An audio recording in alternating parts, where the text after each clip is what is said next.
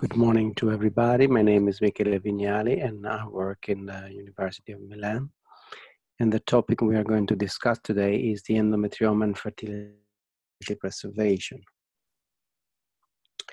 We know that endometriosis affects up to 10% of women in reproductive age, and in 30 to 50% of these cases, patients with endometriosis face infertility. And this is a condition that can reduce fecundity from 15%, which is we found in the normal population, up to 2% to 5% per month in those women with endometriosis.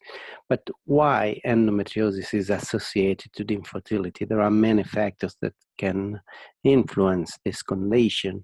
From the distortion of the anatomy of the pelvis, the coexistence of adenomyosis, the presence of an inflammatory environment that can inhibit sperm motility, tubal motility, and can negatively impact on conception and embryo development. Or we know that the utopic endometrium can be different in terms of receptors for estrogen or for progesterone. But one of the main problems that it is associated with infertility in patients with endometriosis is previous ovarian surgery and consequently a reduction of the ovarian reserve. We do know that the most common location of endometriosis is the ovary, and ovarian endometriomas occur in 17 to 44% of these patients.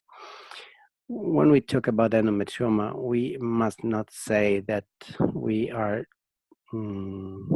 speaking about a cyst, a real cyst, but almost a pseudocyst, because this endometrioma, the cysts are formed by an exovarian hematoma that is surrounded by duplicated ovarian parenchyma. And this is very important when we do surgery for endometriomas, because accidentally, whenever we operate on an endometrioma, we remove accidentally a part of the cortex, and so we can induce a reduction of the follicle numbers and a reduction of the ovarian reserve. In 2008, Cochrane review stated that excisional surgery is better than a drainage and ablation when we operated on an endometrioma in terms of more favorable outcome in terms of recurrence of endometrioma, recurrence of symptoms, and spontaneous pregnancy, so that now we consider excisional surgery the gold standard surgical approach. But it is true that since a long time, this is a paper that was published in 2003, we know that excisional surgery for endometrioma can reduce significantly the ovarian reserve. In 2006, we published a very interesting paper in which we demonstrated in patients with bilateral endometrioma, patients that have been operated on for bilateral endometriomas, 2.4% of premature ovarian failure, which is almost the double that we found in general population. And the same results were demonstrated by another group of Milan regarding the unilateral endometriomas, demonstrating an ovarian damage of 13% of patients. So there is a dangerous relation between surgery for ovarian endometrioma and ovarian reserve. And this was demonstrated in many papers, and finally in 2012, two important meta-analyses were published in which the authors stated that ovarian surgery can damage ovarian reserve up to 40% when we consider anti-mullerian hormone concentration as an indicator of ovarian reserve. But anyway, the long-term effect of the surgical treatment on serum AMH remains to be investigated, because there are many papers. One of these papers we published one of these papers in 2015, and in which we demonstrated that measuring the anti-mullerian hormone before surgery at 1, 3, 6, and 12 months after surgery, we found a complete recovery of preoperative AMH values at 12 months postoperatively. And the same results were demonstrated by another group in Cleveland, by a group of Tommaso Falcone, in which after 6 months they found a difference that was no more significant after 6 months, always in terms of a measurement of AMH. Probably there are many factors that contribute to the reduction of the ovarian reserve. There are different characteristics of the ovarian endometrioma, and maybe the bigger one, larger than 7 centimeters, the bilateral ones, and the severe endometriosis can have worse results in terms of reduction of the ovarian reserve, but maybe small cysts, unilateral cysts, sometimes can really have fully recover of AMH. Some authors stated that suture can be protective in terms of reduction, lower reduction of the ovarian reserve, but some other authors, like this Italian group, show that the reduction of AMH or FSH levels are independent from the method used to obtain hemostasis, whether it is suturing or using bipolar. So when we operated on for an endometrioma, what is the best procedure?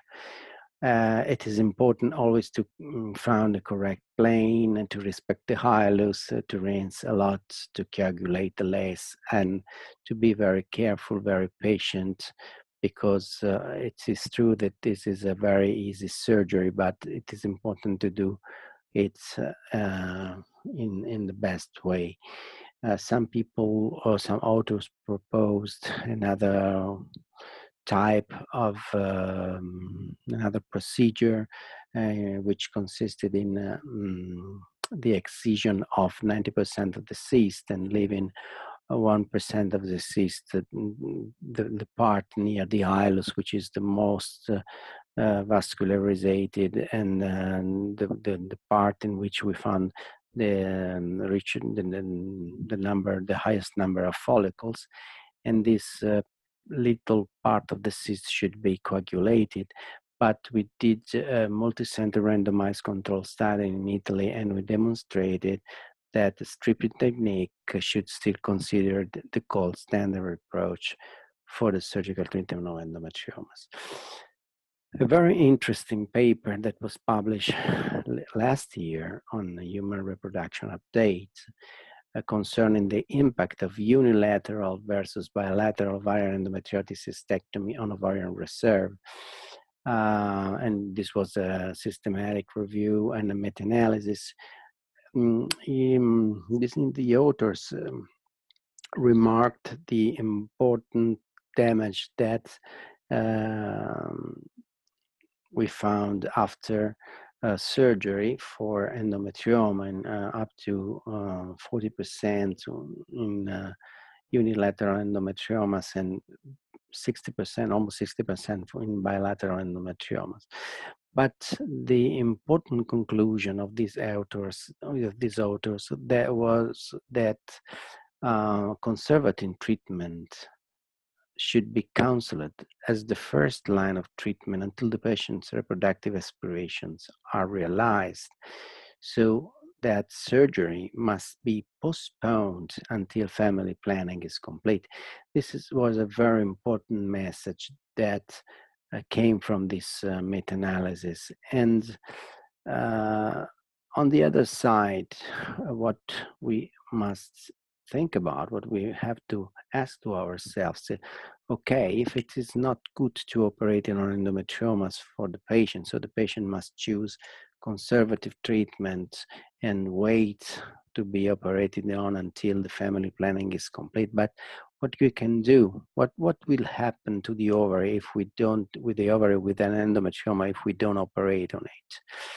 Actually, there are several papers that have demonstrated that when an ovary has an endometrioma, the ovarian reserve is damaged anyway. Since this paper, 1993, by an Italian group in which the authors thought that destruction of the cyst could impair the ovarian reserve, but there are many papers that have shown that all the follicles of the tissue around the endometrioma has a higher percentage of fibrosis and a reduction in the number of follicles. And last, this nice paper published in 2003 from the group, in another group in Milan, showed that the content of the cyst with reactive oxygen species and iron can damage the tissue around and around the cyst, and creating a fibrosis and determining a reduction in the number of follicles. So it appears that the endometrioma per se may damage the ovarian reserve, and this could progress along with development and growth of the endometrioma. So it is true that if we operate it on, we can have a reduction in the ovarian reserve, but it is even true if we leave the ovary with an endometrioma, this could lead to a reduction of the ovarian reserve. And as in this paper, Professor Somigliana and his group showed that the ovary that has an endometrioma, when compared to the other ovary, has a lower rate of ovulation, and this obviously can lead to a reduction in the fecundity. Last, another important paper was published last year, 2 years ago, but no, at the end of 2018, from a Turkish group, in which they measured the AMH in patients with endometrioma and in patients without endometrioma for 6 months. And what they showed was that women with endometrioma experienced a progressive decline in serum AMH levels faster than in the healthy woman. And this reduction, as you can see, was very high because it was around 26.4% compared to 7.4% of the control group. So if we have to choose to underline one of the main concept that I think that it's very important is that the first preservation in case of ovarian endometrioma is to avoid useless surgical procedures. So first of all, non nocere. But what the guidelines say, what the main association tell us to do if we cannot operate on the ovaries with endometrioma, not to reduce the ovarian reserve, but otherwise, if we have an ovary with endometrioma, we will observe a reduction in the reserve. So what we have to do?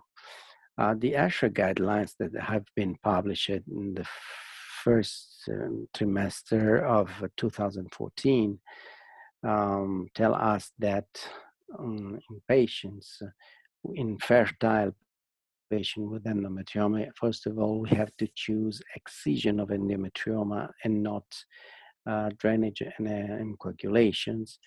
But if we want to, if we operated on these patients, we will see an increase in spontaneous pregnancy rate. So if we are not going to submit our patients to ART, to ART, but in patients with endometriosis, severe endometriosis with endometrioma, is infertile, we can operate on them if the patients are symptomatic to increase spontaneous pregnancy rates. Otherwise, if we have patients that are undergoing ART procedure, there is evidence type A that patient with endometrioma larger than 3 centimeters will not gain any advantages to be operated on before ART. The only advantages, and this is a good practice point, that this patient can gain is to improve endometriosis-associated pain and a better accessibility to the follicles. Another question that Ashray answered to is, medical assisted reproduction effective for infertility associated with endometriosis? The recommendation is to use ART in this infertile patient with endometriosis, and because no recurrence rates, not worsening of the recurrence rate have been observed in those patients that are undergo ART and ovarian stimulation. But a very interesting meta-analysis was published the year after the publication of ASHRAE guidelines. This is a very interesting meta-analysis that was published on the Human Reproduction Update. And the title was The Impact of Endometrioma on IVF ICSI Outcomes, a Systematic Review and Meta-Analysis. What the authors said, and the same concept were expressed in another meta-analysis that was published the same year, is that when we compare women with endometrioma, and women without endometrioma, we observe a similar live birth rate, a similar cumulative pregnancy rate, and a similar miscarriage rate. Even if in patients with endometrioma, we can observe lower in number of oocytes retrieved, higher FSH dosage for ovarian stimulation, and an AFC reduced.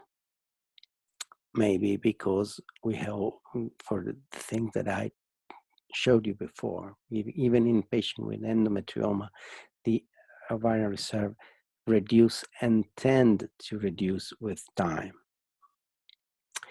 The patients with endometrioma are more at risk of cycle cancellation. So they need to be counseled about this. And another concept that have already been expressed is that surgery seems not to influence the live birth rate in this patient, but we know, I showed you how surgery can be detrimental for the ovarian reserve. And 4 years later, this meta-analysis was published, remarking the concepts that I already showed you, that women with endometriosis-related infertility have similar cycle outcomes to other patients going through ART.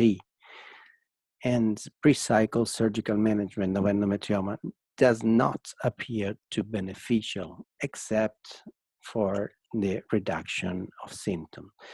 There are no strict guidelines in terms of which patient with endometrioma should be operated on, but surely patients that are resistant to medical therapy and are very symptomatic should be operated on anyway. Endometriomas should not be resected to improve ART outcome. It is a concept that we have already seen. But so what we can do? What we can do when we have an endometrioma and we don't want our patient to have a reduction in terms of ovarian reserve. In this recent years, we have published many papers, and there is a lot of literature about that, but we published, especially in Italy, several articles about the effect of Dienogest on the endometrioma. We have seen that medical therapy with the Dienogest 2 milligrams every day can reduce the volume of the cyst up to 70, 79, 80%. And this is very important because a patient with a large cyst can reach a little cyst. And as I showed you before, if you remember, larger cysts are those that are at more risk of not recovering the ovarian reserve after surgery. And it is sure that if we reach a reasonable diameter of the cyst, the patient, and obviously with Dienogest, even the symptoms will be improved in this patient. It is obvious that this patient won't need a surgery. And this is very important because surgery is the major enemy that we have for fertility preservation. And in another paper that we published last year with the group of Rome, the Professor Muzzi is always with the therapy, the medical therapy. What we saw is that these patients with endometrioma that undergo medical therapy of 2 milligrams a day with the Dienogest will not only reach a reduction in the volume up to 79% and a reduction in the pain symptoms, but even the AFC, the antral follicle count, will be increased. So even the ovarian reserve will be preserved. So our conclusion my conclusion is that it's true that patients with endometriosis will face infertility in 30-50% of cases, and they will show a reduction in the fecundity rate up to 2 to 5%. And there are many factors that can contribute to this reduction, but obviously this condition, but obviously one of the most important factors that can affect ovarian reserve, that can affect fertility in those patients is surgery, because cystectomy can reduce ovarian reserve, even if it is questionable if this condition can persist in long-term follow-up. But we have many data that show that especially for bilateral endometrioma, surgery can be detrimental for the ovarian reserve. So as the meta-analysis published in 2019 said, the conservative management should be adopted until family planning is complete, because this should be our choice. On the other hand, endometrioma per se could impair ovarian reserve, because we have seen for this, the stretching of the capsule, the content of the cyst can determine fibrosis around the cyst. And so on the other side, we will have the problem of what to do. We have seen what the ASHRAE guidelines can suggest, but Actually, what we can use, the best thing that we have, the best remedy that we have found is a therapy with Dynergist 2 milligrams a day that can reduce the size of the endometrioma, but on the other side can reduce the reduction of the ovarian reserve. And what we have seen is that we observed an increase in the antral follicle count while decreasing painful symptoms. Finally, it is true that when we want to send this patient to ART, women with endometriosis-related infertility have similar cycle outcomes. It is true that they have lower number of oocytes retreats, but at the end, the results are exactly seem comparable to other patients going through ART. So we don't need to be scared about sending these patients to ART instead of operating them for endometrioma. Endometrioma should not be resected to improve ART outcomes because we have seen, I've shown you the detrimental effect of surgery on ovarian reserve response. And at the end, this does not mean that we will not operate on endometrioma anymore, because patients with endometriomas and painful symptoms that are resistant to surgery, to medical therapy, obviously will benefit from surgery anyway. So I thank you very much. I am sorry not to be there in presence, but this was the best that I could do. A warm greeting to everybody.